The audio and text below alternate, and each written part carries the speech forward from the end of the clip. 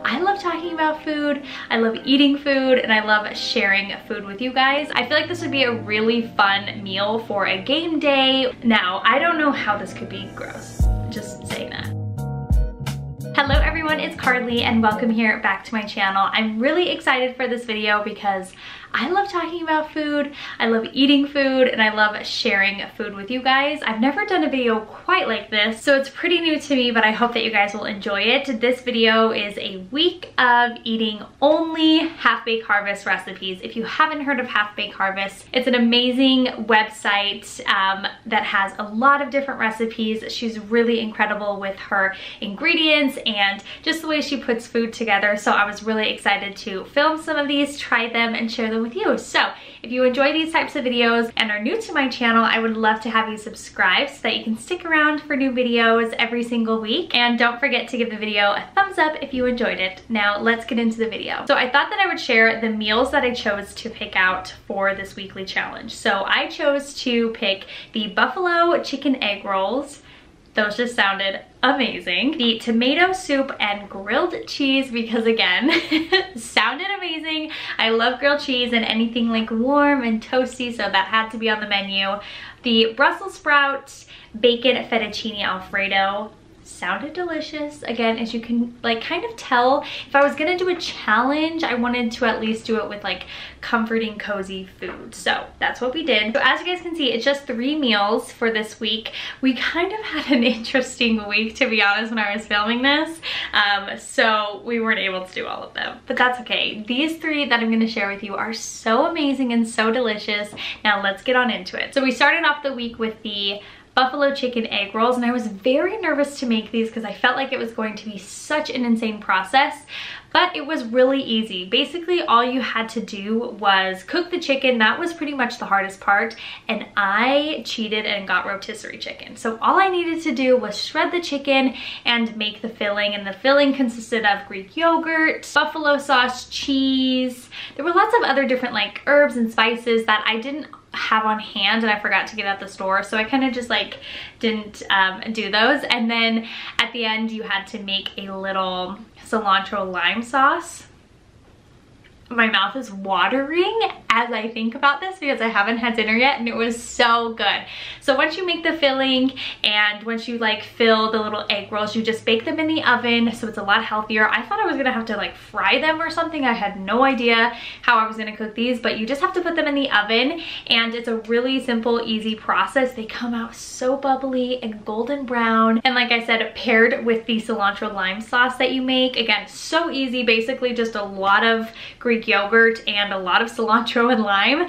It's just the perfect pairing. It cuts through that like very spicy, rich filling of the egg rolls and just pairs really nicely together. I will say one thing I felt like we were kind of lacking was like vegetables, which I don't think I always say that. I don't think I've ever said that, but it was just kind of, it was a very heavy meal. I feel like this would be a really, really fun meal for a game day, or if you had like a game night or people over or something like that. It's a really fun side kind of snacky food, but I felt like for dinner I was kind of missing some variety. I was just eating like egg rolls, so I felt like I was missing something. So that's my only note with this recipe. I don't know what you could pair it with, to be honest. It does feel kind of like what I'm saying, like a snacky food or like a share food or something like that. But other than that, 10 out of 10. It was such a delicious meal. Me and Sebastian both loved it. Another note that I'll add before we move on to the next recipe is that you don't want to overfill them. I had some that I kind of overfilled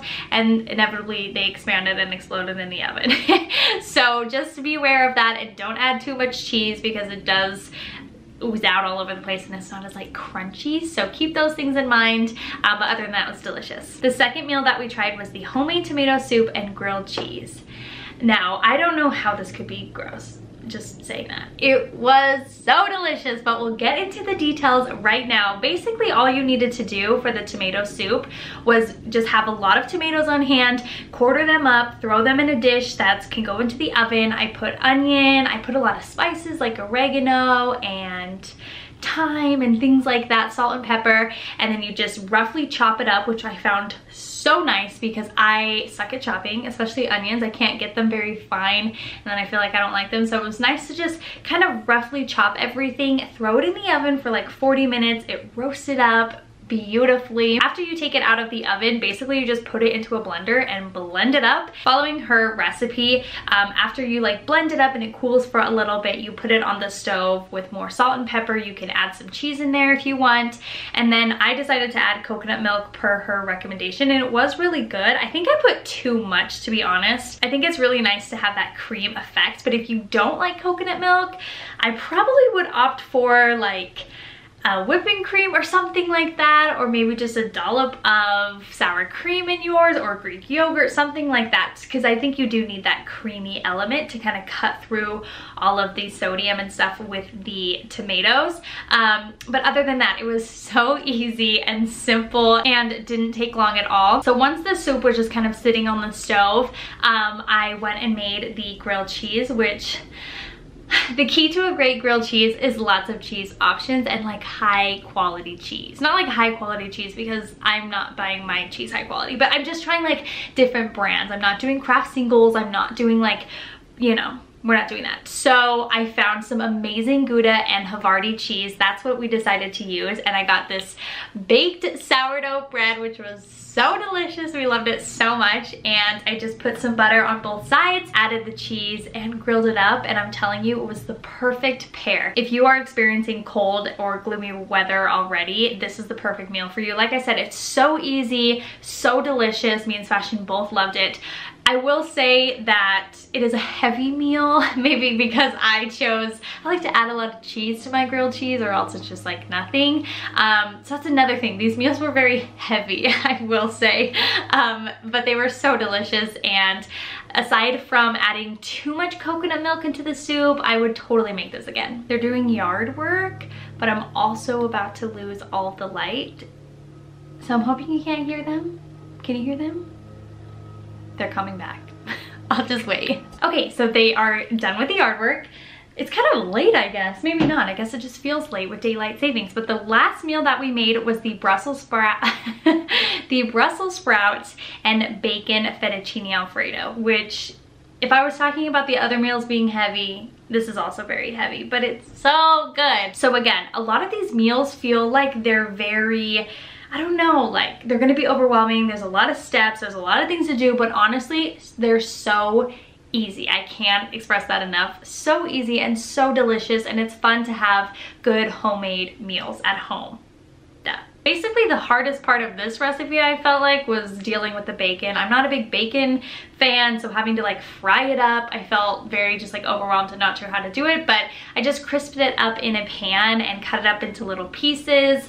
Same with the Brussels sprouts. They can be very tricky, I find, to make them really yummy, but the way that she had us do it was just like really crisp them up, put them in a lot of butter and garlic, and they were so crispy and delicious. And they were just a perfect pair with the Brussels sprouts. I felt like the bacon's very salty and the Brussels sprouts had like nice charred flavor. It was just delicious.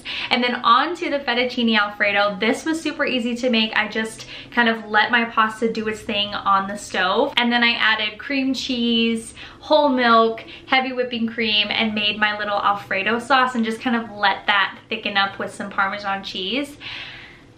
And it was so good. It was so good. I, again, made this on a night when I had some fun TV to watch. So we ate a bowl of pasta and watched some TV, and it was absolutely delicious. I don't really have any notes for this one. Sebastian did say that he felt like it was a little too thick, the sauce, the next day. So a lot of these we could have for leftovers, which is amazing. We love leftovers.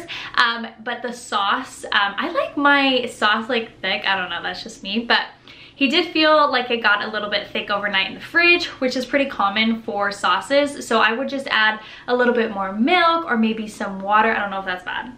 I don't know if there's directions on how to like reuse it, but I would just use something to kind of thin it out just a little bit the next day. But other than that, amazing. I think this meal would be really nice if you added even more vegetables like mushrooms or zucchini, something like that. Me and Sebastian really love adding lots of vegetables, so I feel like it would be a nice pair with the bacon in this meal, but that's just a side note. Just with the Brussels sprouts, it was really delicious and it was fun to make. Okay, I'm slowly losing light here, but that finishes up the 3 meals that we ate this week for this fun challenge of only eating half-baked harvest recipes. I loved it so much. It was such a fun challenge, and it honestly has kept me wanting to try more of her food. She has amazing things from treats to sides to main dishes, and I encourage you to check out her website and find some great recipes for you and your family. Let me know if you try any of the same ones that I've shared with you today. I will have her website as well as these specific recipes linked down below in the description box for you guys to check out.